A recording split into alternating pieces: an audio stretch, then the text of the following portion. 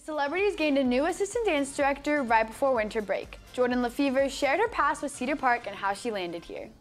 The new assistant director position opened up this semester, and it was filled by Jordyn LaFevers, a former dancer in LISD and student at Texas State.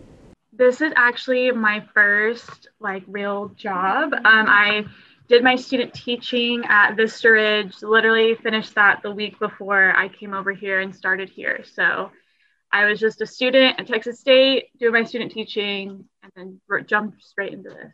While she has a history with drill team and school dance, she has more of a history with the community of Cedar Park High School. Ms. LaFevers' grandfather, Ron LaFevers, was the first principal of CPHS and has helped her as she starts this new journey.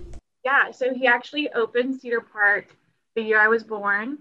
But I think my first memory of Cedar Park with him is he took me to one of the football games, and I think he had just left his position as the principal, and we were sitting up in the booth watching the game. And I think it was my first probably high school football game experience too. So it was really exciting to sit there with him and watch it. And because he's so proud of Cedar Park, and he's always tries to be involved as much as he can. So it was exciting to share that experience with him.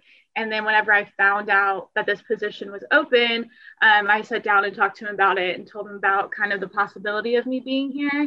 And he was super excited. I spoke with Ron LaFevers and asked him how he felt about his granddaughter working at the school he opened.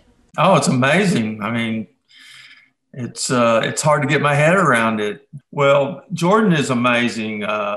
She is one of those people who she's very humble.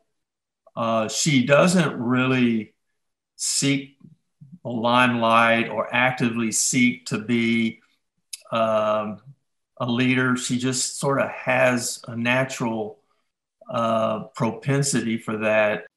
Jordyn is very excited to be here at Cedar Park and impact her students just like her teachers did.